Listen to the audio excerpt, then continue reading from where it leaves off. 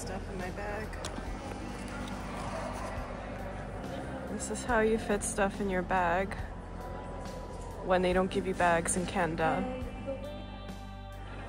By the way, you know I can always clean it, and I usually clean my bags. I'm just walking down the street and somebody left a bunch of these foam things out, and it's like a mat. So I'm just gonna use it maybe for like working out or something. Cause I could put like a wooden board over them and tap dance. That'd be so fun. So I took out the insoles. This is what they look like. Aside from like the cat or dog hair, it looks like they're in good condition. So I'm just gonna soak these. First, I'll spray the top with 50 vinegar water. And then I'll just let it soak for a few minutes, and that will, like, vinegar will take out any like bacteria and stuff from sweat and things like that. Like stitched together. Okay, interesting. These look like they're pretty good. And then these I'm going to just soak in soap and water. And I can take off the sticker now.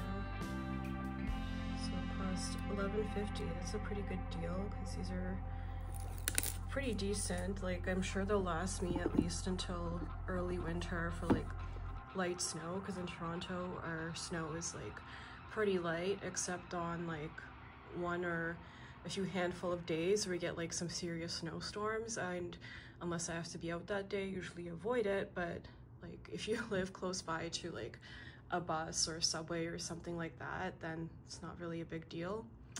But yeah, so like these type of rain boots, they have this like stretchy ankle thing, so when you put your foot in, just want to make sure that these are not folded in or you're gonna give yourself a blister. But they came in my size and they look like they're in pretty good condition. They just need a little cleaning. So pretty good find. So I'm just soaking the boots in a mop bucket, and this stuff looks pretty like dry, so I'll let it soak for a few hours. It should be fine. Like, rain boots are easy to clean.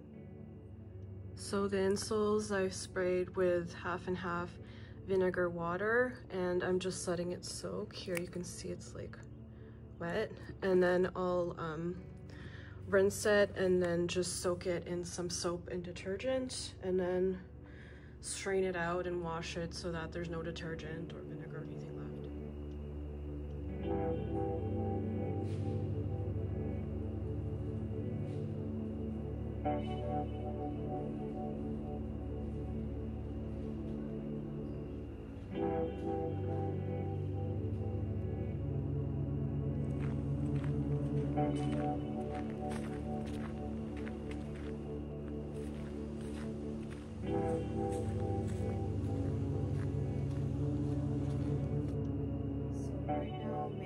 Spatzle, if that's how you say it, Spatzle.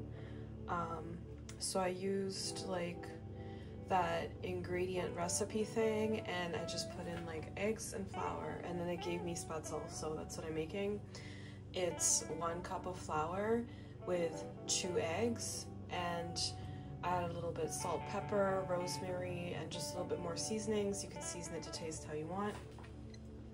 So I've just basically like mixed it all, the dough, and then I'm just cutting it up into little pieces to make it easier. So I'm just rolling it into a little like fluffy ball, and then I'm throwing it into boiling water.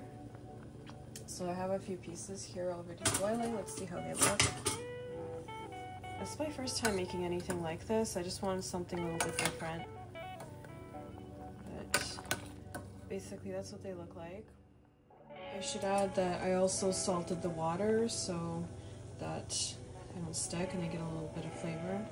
So that's what it looks like. I cut one there in the middle so you can see what the inside is like. You can actually, using like the base, You can turn it into like small little noodles or string noodles or smaller pieces and add it to a soup. But I'm just gonna probably drizzle a little bit of olive oil and eat it that way. Or you can like add a dipping sauce, that would probably taste nice.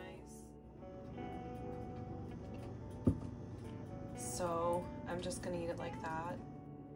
So that's what it looks like drizzled with olive oil. It's probably very plain looking, but if you're in a busy mood and you don't have time to cook, just using 2-3 ingredients. Like I always go to that app or that website that says like, that tells you what you can make, and it's good for leftovers and things like that to use.